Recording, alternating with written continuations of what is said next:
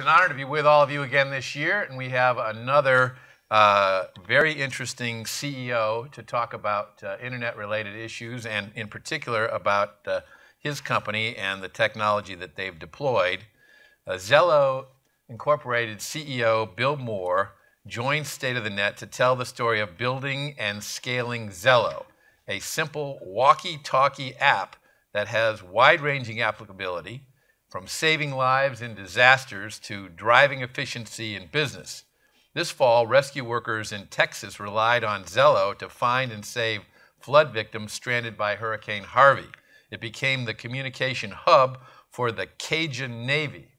Mr. Moore has been CEO of Zello for over 6 years, growing the company's user base to about 100 million. Mr. Moore is also the founder of the audio streaming service TuneIn, which offers thousands of radio stations on demand to more than 75 million users. And today we're going to talk about the power of internet apps like Zello to save lives during emergencies, and of course the importance of the internet in enabling new technologies and companies like Zello. So, Bill, welcome very much. We're delighted to have you with us today. Thank you very much. Glad to be here. Thanks for having me. Let's give him a round of applause. Thank you for being here. Tell us more about Zello. You have a free version and a paid version. Sure. So as you explained, Zello is a walkie-talkie app. You download it, put it on your phone. And if anybody's had the thrill as a kid of playing with a walkie-talkie, it really brings that. Zello is about live voice communication. Our mission is to improve human flourishing through live voice communication, whether it's for companionship or cooperation solving problems. And it's such a fine medium to work with. You know, the internet today is a sterile, hostile place with lots of text and pictures. And live voice, as we are now, is wonderful because it's real. I can't fake. You know, pauses, not sure what to come up with. But that creates a level of intimacy that doesn't exist in text or photos or other style communication. Voice demands attention from both sides. It creates trust. It's how we most naturally communicate. A 2-year-old can use Zello.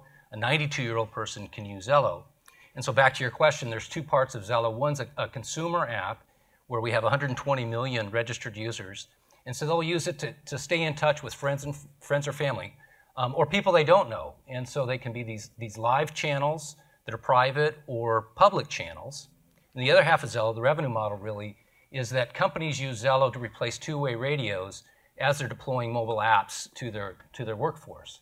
And so somebody will be rolling out some workflow application and kind of think, why are we spending $500, $1,500 on these secure radios? They send text and they're secure and location, but the $100 iPod does the same thing for a retail worker or a $150 Android phone for a mobile worker.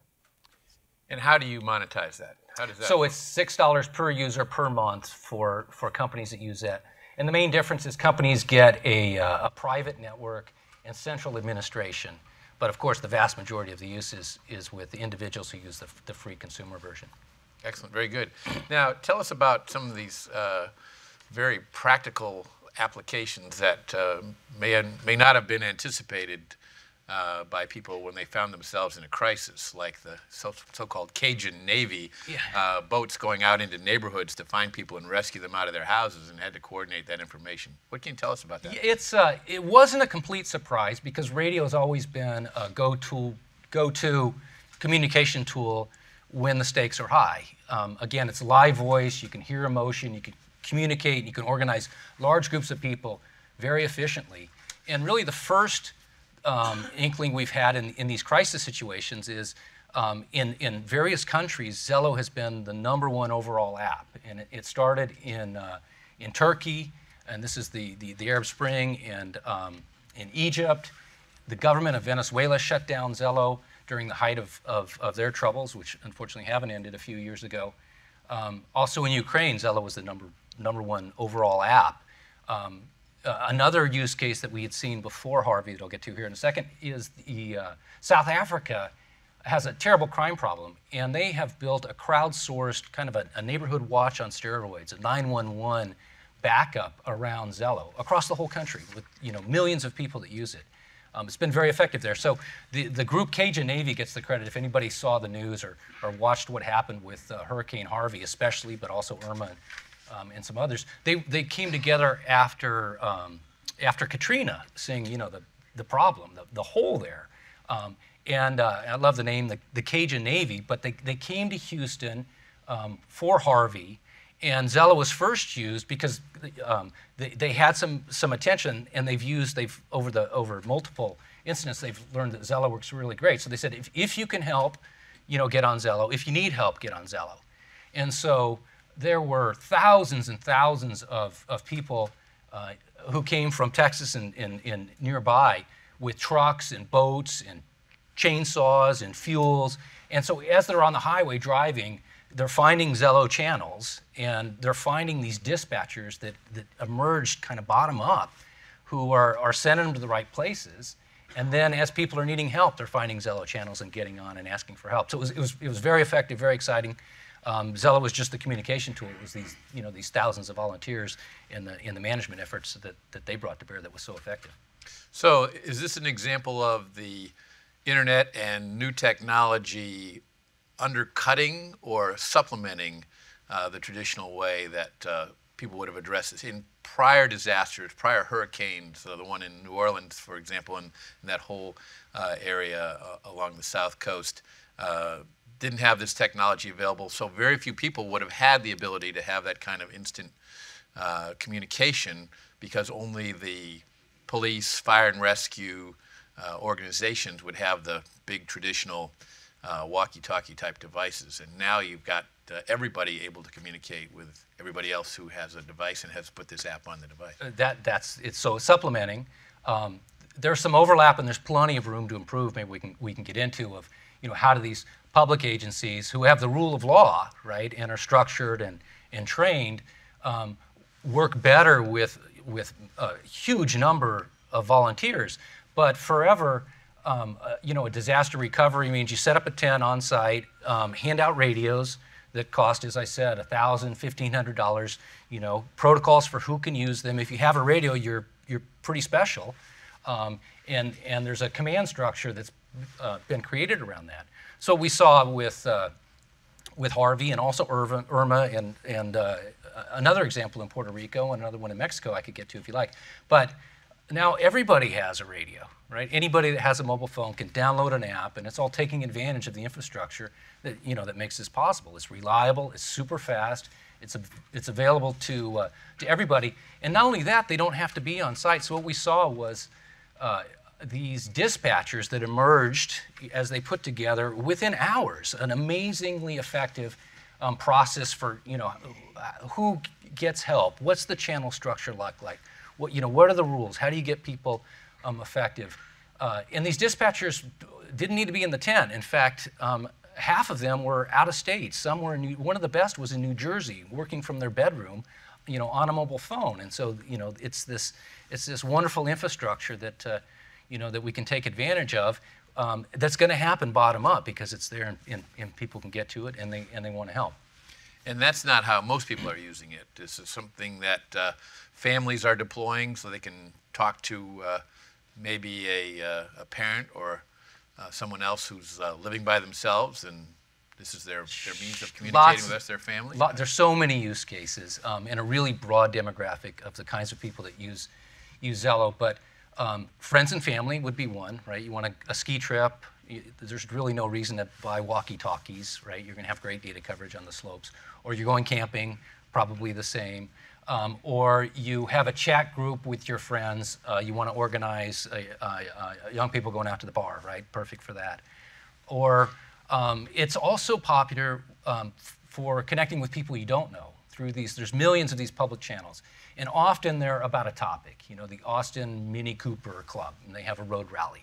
And so everybody's going to get on a Zello channel for that rally. Or there's a channel called the Glasgow channel, profanity-laden, fun to listen to when you're drinking, with your buddies.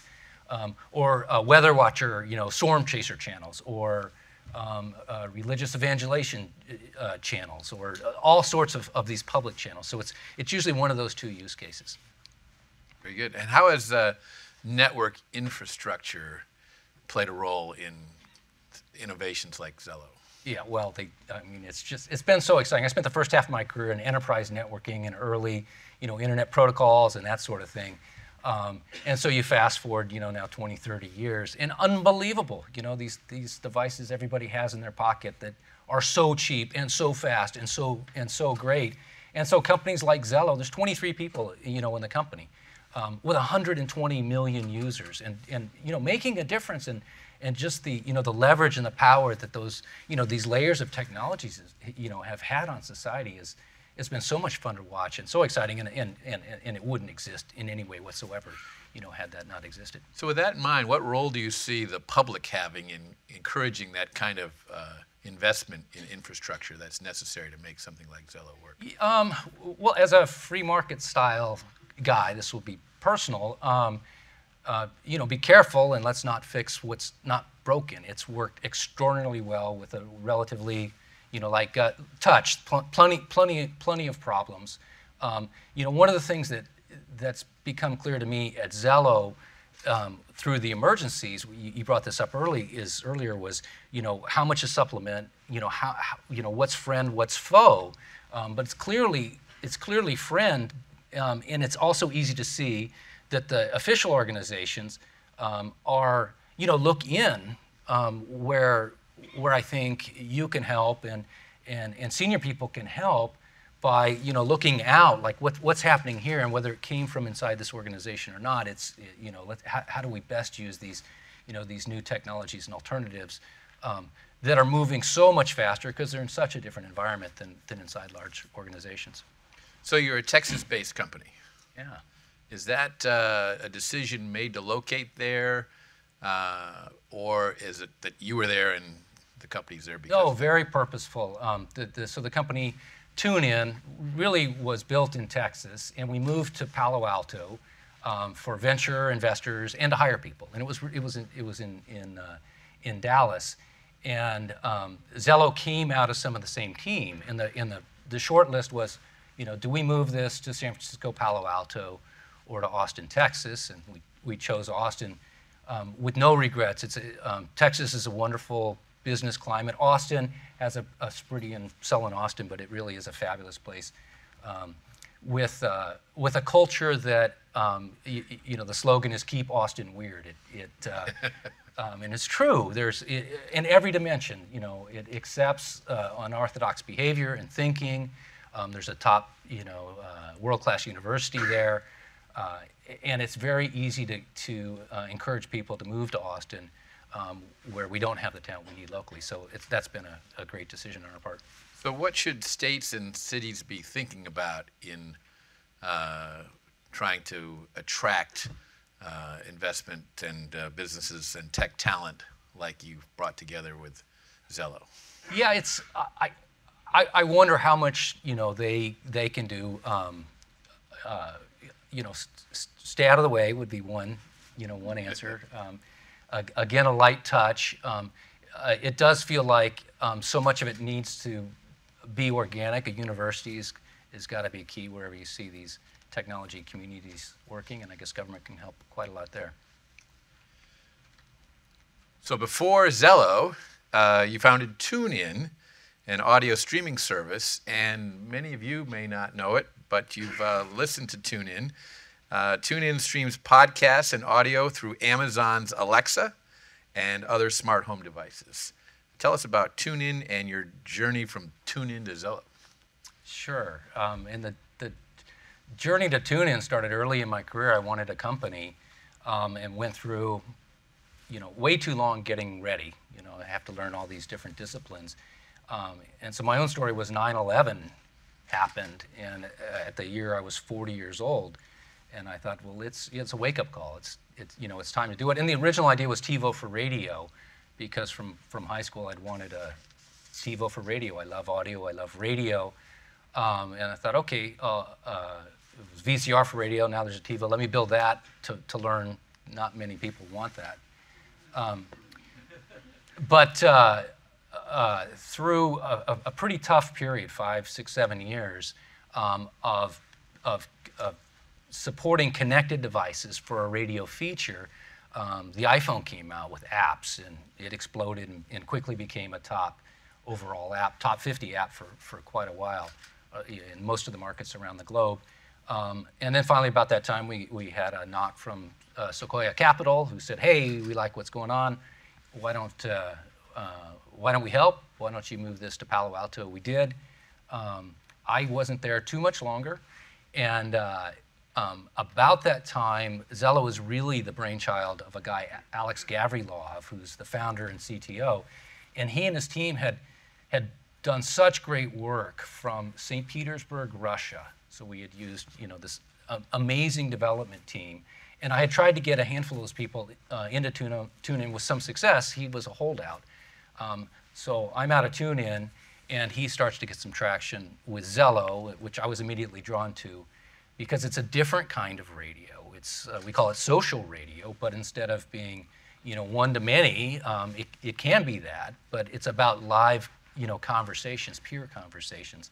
And when you listen to Zello or listen to these channels, you hear the power in it, that people have Zello campouts. They send us their Zello pictures. If you search Facebook for Zello, you'll see tens of thousands of these communities that come together. So it's a pretty easy decision to be able to help Alex in a way that he needed, this group of unbelievable talent from St. Petersburg, Russia, who needed some business help, and that was the point we moved to Austin. So here in the room we have a lot of people engaged in internet technology, public policy issues, but we also have some entrepreneurs here, and online we have lots of people who are starting up their own tech companies. Any advice you'd give them? Well, you've had 2 successes. Yeah, 2 successes, and I guess one major mistake was making decisions because you're afraid, because it's hard. And when I look back, most of my mistakes have been because of that, right? You're doing something because you're afraid of what may go wrong. And in the case of TuneIn, we really had no revenue model, and so there was good reason to be afraid for a long time. Independent, and so happily with Zello, we have a wonderful revenue model, and both because I'm a little more experienced and mature, but also because there's cash in the bank, I'm not nearly as afraid, and so you find a revenue model that works where you're not dependent on outside money coming in for too long, because that's pretty risky business. So these companies have a bit of a connection between the two as well. Radio has, in recent years, been viewed as kind of old tech, as opposed to electric cars or the Internet of Things. What is your take on that? Why is radio such an exciting innovation for you? Well, I let off. It's radio's about voice, right? It's music, or it's news, or talk, or sports, or conversations, or podcast is a form of radio. It is such a fundamental part of being human, and so it's been around forever. And as radio, or phone calls, is it AM, or is it FM, or is it ham radio, or CB radio? Is it satellite radio? Those are really incidental, but the medium itself is very exciting. It's as an advertising medium, it's phenomenal, right? It's somebody you trust, in your head as a way of solving problems, as a way of passing time. And one of the great things about radio is it's a companion. You can enjoy radio, you can enjoy audio while you're doing something else. So unlike a video, you can be driving and listening, or running and listening, and so it's it's a medium that's always with you. And in the Zello version, it's a medium, as I explained, that has so much power to communicate compared to text, but it doesn't have the barriers or the cost of a video. It doesn't have the social barriers. When are you going to turn on your Skype camera? It's a pretty high bar before most people are comfortable. Versus when would you turn on your microphone? So as a fundamental that we enjoy as humans, it's so important, isn't going away. It's a great mix with technology. I'm so excited about Alexa and these new voice-controlled applications, that are creating a whole nother wave of audio entertainment. So TuneIn streams a lot of sports. including my favorite Major League Baseball. And I'm wondering, is the future of tune-in live events like sports or music and so on? Tune-in has been anchored on live from the beginning, and it's one of the things that's so special about radio. It's live. It's happening now. There's something special about that. And of course, sports really demand live, and so in TV and radio, both there's a recognition that that's a core. Advertising, audio advertising is a pretty tough business. Tune-in's moved to be building a subscription option, which is great because it's tough it's also true for podcast and other, the talent on the other end. There's really still not yet a great digital market for audio ads, but sports is important, news, talk, and of course music. Excellent. Good. Have time for some questions, Jerry? Yeah, one question. Can you explain your infrastructure need when you say someone's, can talk while they're driving along? Is that passed to the cell network, or do you need a constant internet connection? What kind of bandwidth do you need? Well, you need some kind of data connection. There was some bad information really at the start of Florida, the hurricanes. It worked without by magic, I guess. I don't know, but no, it needs a network. It could be any kind of network. It could be Wi-Fi, or it could be cell. But it works well on 2G networks, and it's worked well around the globe in countries that have really terrible networks. And it typically works when nothing else works. And so that's one of the reasons it's been popular in crisis situations. But you've got to have something. More questions? Yes, sir. Sure. Oh, my name is Kerry Hinton. I'm with the D.C. Public Service Commission. The federal government and states are investing, frankly, billions of dollars in deploying a nationwide FirstNet network. The description of Zello sounds like it would eliminate the need for that type of investment. Am I misunderstanding what your service provides? Well, first responders need a reliable network. They need to be able to communicate between agencies. There's a need, I am sure, for FirstNet-style technologies. And I'm not that close to FirstNet. Our business traction is really in the commercial sector first, although we have some government business. That these agencies need a network that's reliable, where they can communicate between organizations. It doesn't need to be radio. I think it's been tough for these agencies.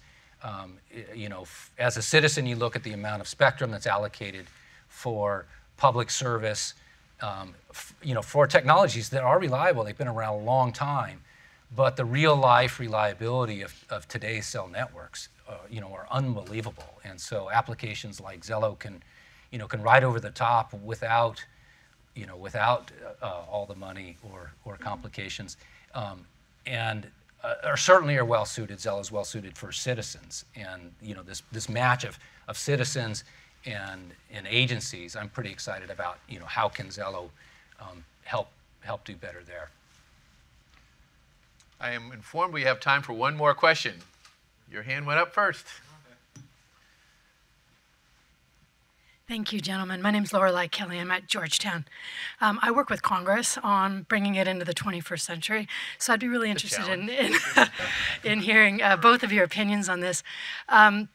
So Congress is really not kept up with digital technology. Certainly, it's also just working at 45% less capacity on expertise than it had in the 1970s. How do you measure that?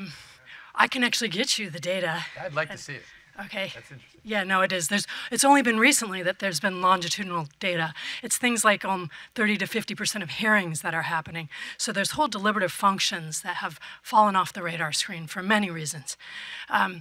The one idea that some of us have is that we create, through technology and data and social media, sort of a C-SPAN channel 4, which doesn't exist right now.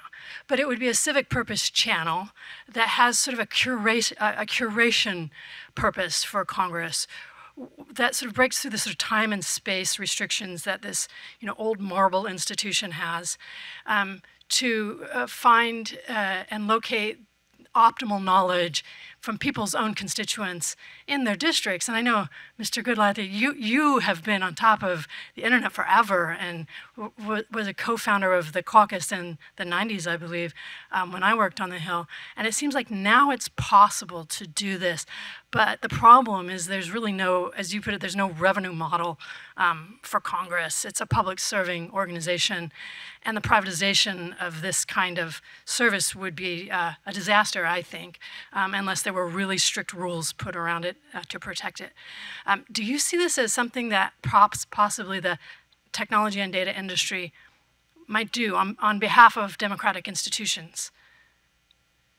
Well, yes, I guess would be the short answer. You know, what's realistic? How much, can we help? One of the lessons from Harvey back to something scale is these self-organizing with the right infrastructure and the right rules respond to meet the needs of society in such a wonderful way, right? I mean, of course, a free market is based on that principle. Not totally.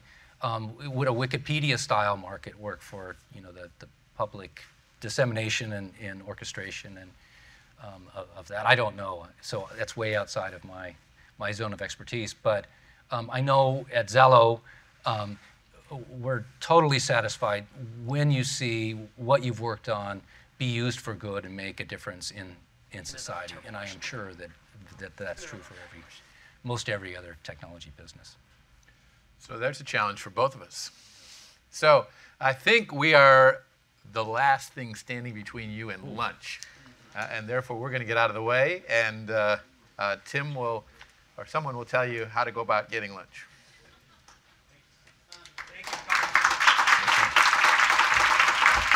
Thank you. Good work. That was very good. Thank you.